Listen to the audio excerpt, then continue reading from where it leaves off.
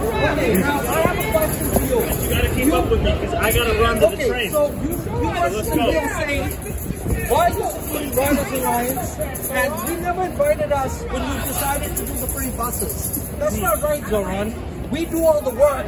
We've done so much. I'm the president of Passengers United. I don't think that's right. I don't think that's right, Zoran. We've done so much work and you have never invited us for a meeting. I know you don't like me, but it's okay. I'm Indian. I'm a South Indian, bro.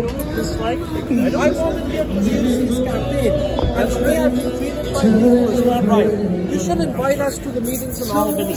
Okay. You should. Okay. Because, you know, I've been assaulted in the subway 3 times.